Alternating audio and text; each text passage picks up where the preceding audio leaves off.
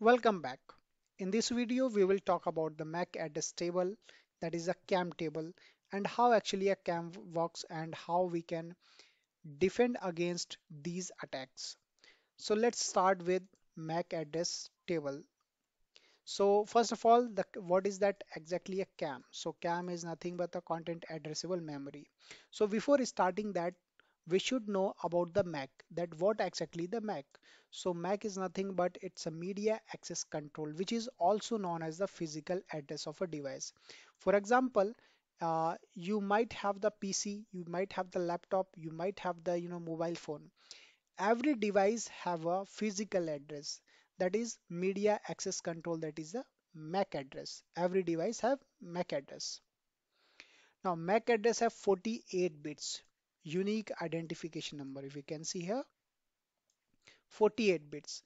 Now these 48 bits are splitted in object unique identifier having 24 bits and 24 bit of network interface for NIC, that is the network interface controller.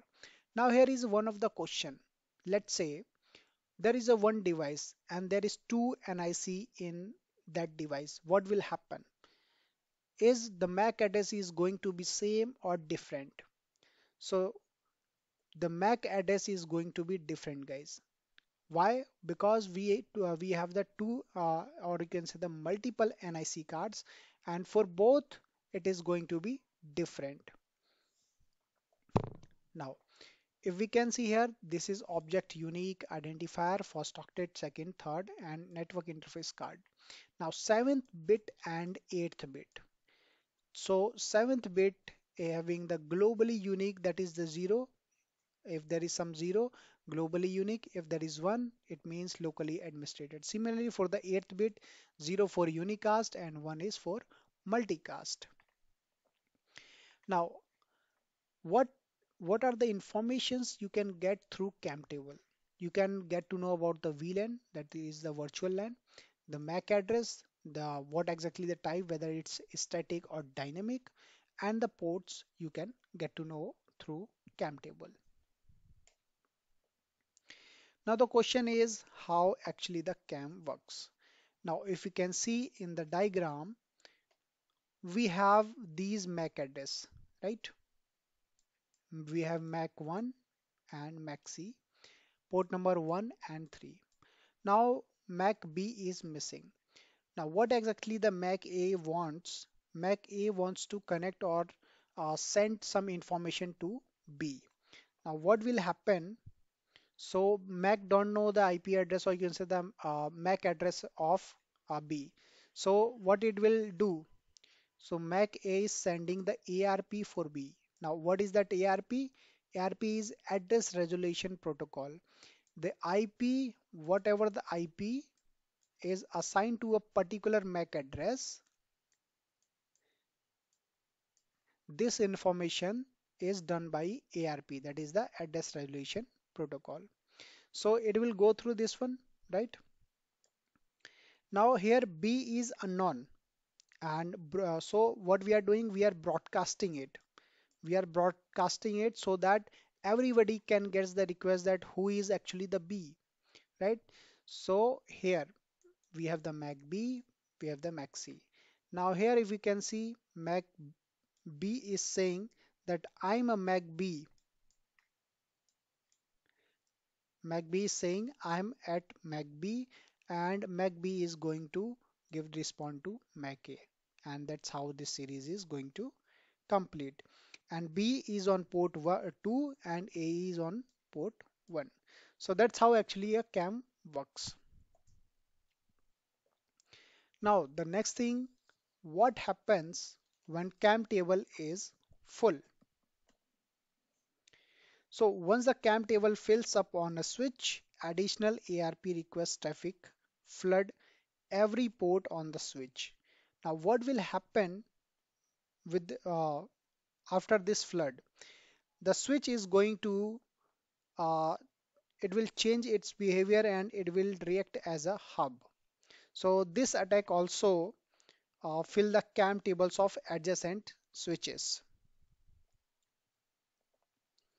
Next one we have MAC flooding. So now what is that MAC flooding? So MAC flooding involves flooding of CAM table with fake MAC addresses. Now let's say in a CAM table, we have the CAM table and there is huge number of MAC address, right? But now what I'm doing the bulk request of the MAC addresses, or you can say the fake addresses and IP pairs until it is full, right? So what will happen with the switch? What will happen to this? Let's say if you can see in this diagram, source is MAC. I am just sending lot of fake MAC addresses request. So what is going to happen? It is the CAM is going to be full. Okay.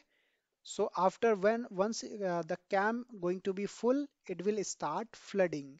So due to that, switch is going to react as a hub.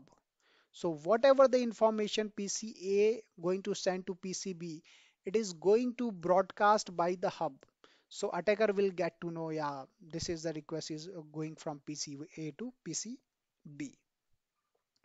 So for Mac flooding, generally people use Mac off, which is a Unix Linux tool that is a part of DS sniff collection.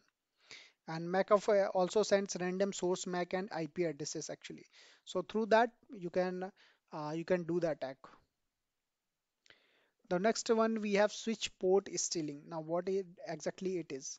So switch port stealing is sniffing technique use MAC flooding to sniff the packets.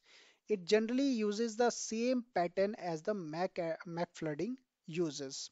So attacker floods the switch with forced gratuitous ARP packets with target MAC address as source and his or own MAC as destination. A race condition of attacker's flooded packet and target host packets occur and the switch has to change its MAC address binding constantly between two different ports. So generally, if in very short, if I can tell you, it is going to steal the ports, right? It is going to steal the ports. This is what a switch port is stealing. So if you can see when this for let's say in this technique the attacker sends bogus ARPD packet, right? And we have the host A. We have the host A and it is forwarded to switch and the switch will update the CAM table obviously. When host A sends a packet, switch will have to update it again. This will create the winning race condition in which if the attacker sends ARP with host A MAC address, the switch will send packets to the attacker assuming host A is connected to this post, right? So here we are stealing the port actually. We are stealing the switch port. Now, how to defend against MAC address?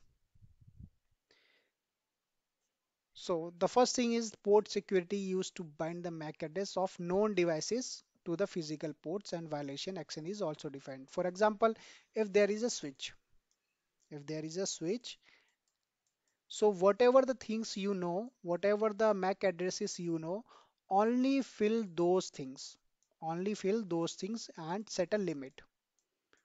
And similarly for the IP addresses, similarly for the PC devices, so that no other devices is going to connect. This is how it will work. And in dynamic port security configuration, switch to a specific number of allowed MAC addresses. As I said, there should be a specific number. Let's say you have the 40 uh, computer in your network. There should be only 40 in your switch. That should be configured by yourself. So that's it in the video, in this video guys, and we'll meet in the next video with DSCP attack.